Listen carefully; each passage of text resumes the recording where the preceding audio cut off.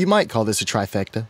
Dinner on the bricks tomorrow night, art walk on Friday, and the dragon boat races on Saturday, followed by an evening of music.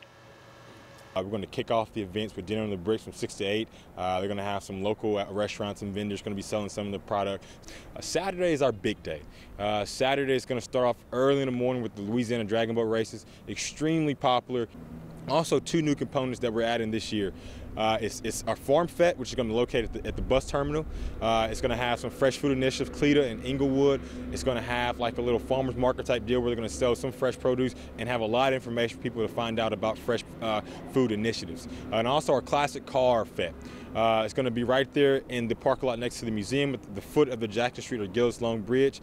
Local car clubs are going to bring the cars out and they're going to be judged in different categories to allow people to kind of see all their new cars. Entrance to all events is free, and though there's concern about the weather, we're told that RiverFete will roll, just like the river, whatever happens.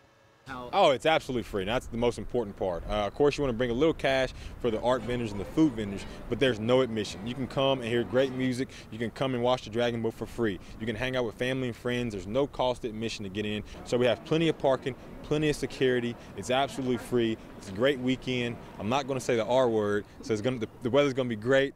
There's a list of what's going on and when it's going on the website for the Alexandria and Pineville Convention and Visitors Bureau. Bennett Rowland Jr., ABC 31 News.